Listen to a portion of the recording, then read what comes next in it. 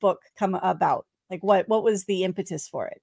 Well, so we also were hoping it was going to be a yay space settlements book. So we wrote another book together called Soonish, and 2 of the chapters were about space. So one was about how the cost of launching stuff to space is going down rapidly, and the other was about how asteroid mining might provide resources for building settlements in space.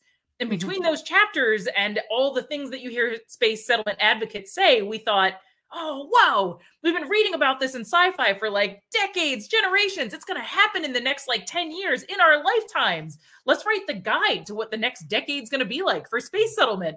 And the more research we did, the more we were like, oh, we don't know this yet. We don't know that yet.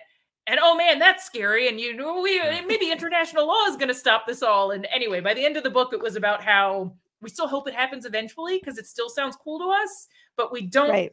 We're not optimistic that it's going to happen in our lifetimes anymore.